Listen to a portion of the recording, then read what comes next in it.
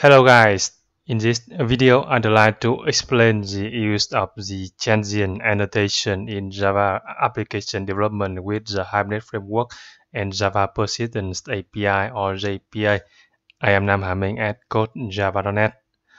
So what is the use of the transient annotation in Hibernate JPA?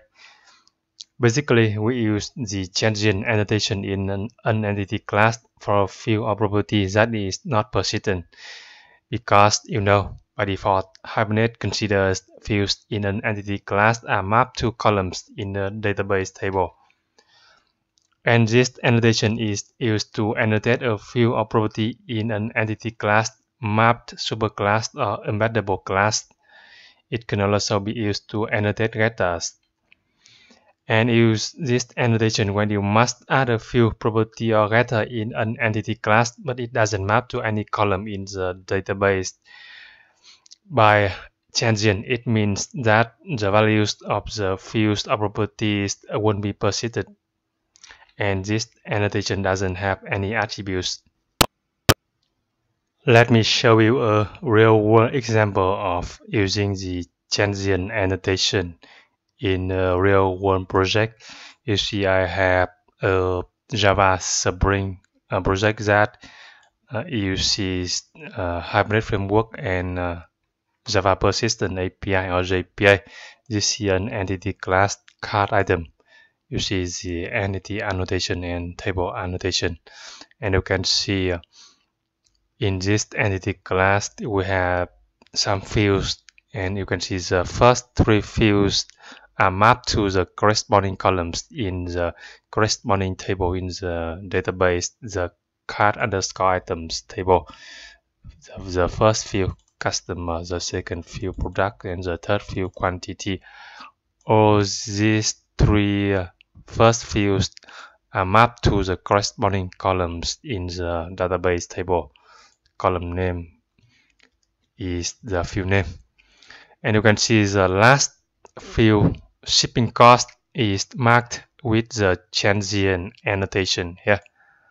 You see, and we also has a getter and setter for the shipping cost field here.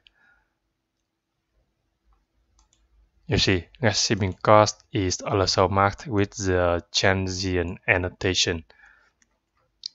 So this field stores a temporary value for a cart item in a shopping cart. Okay, and the value of shipping cost is set via the setter here. Let me show you to find a reference to this setter method in this project. You see, it is invoked here, item of type cart item and set shipping cost here. Okay, so you see how the value of this field is updated, but it is marked as transient. It means that this field doesn't map to any column in the database. Okay, and then in the view layer, we have the code that you see that refers to the shipping cost field in the cart item object. Here you see shipping cost, and let me start this application to show you the shopping cart of a customer. Okay, and let me go to the home page and sign in, log in as a customer.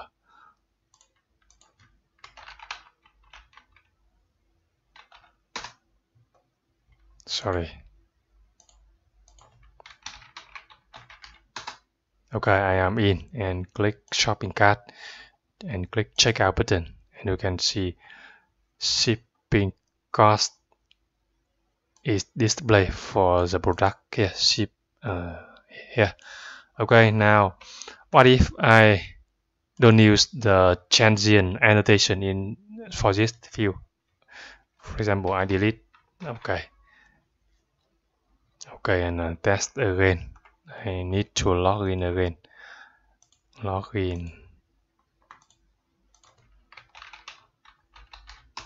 Okay, click shopping cart, and I got an error, and in the console view, you can see the error is unknown column shipping cost in field list. Oh, so that's why I must add the transient annotation for this field like this. So we don't get that error. We won't get that error. Okay, now let me test again. Login. Shopping cart checkout. Okay, it works as before. Now it displays the shipping cost for the item in the shopping cart here. So you got the meaning and the purpose of using the transient annotation in Java application development with the Hibernate framework and Java persistence API. Let me show you another example that in which the transient annotation is used to mark a getter method. For example, in this user entity class, you see user entity class, I used the transient annotation for two getters. The first one get photos image path, the second one get full name. And because in the view I use the property name photos image path and full name in the view like this. Let me show you in the user's HTML page. You see it refers to the property full name of a user object here. It will call the getter get full name, and because we don't map full name to any column in the database table, so we need to use the transient annotation here.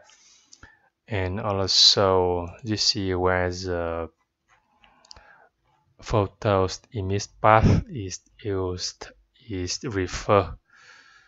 Let me show you here.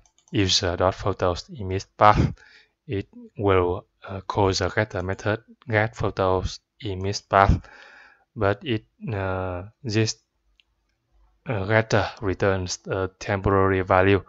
The value is not persistent in the database, so that's why we need to use the transient annotation here for the getter method.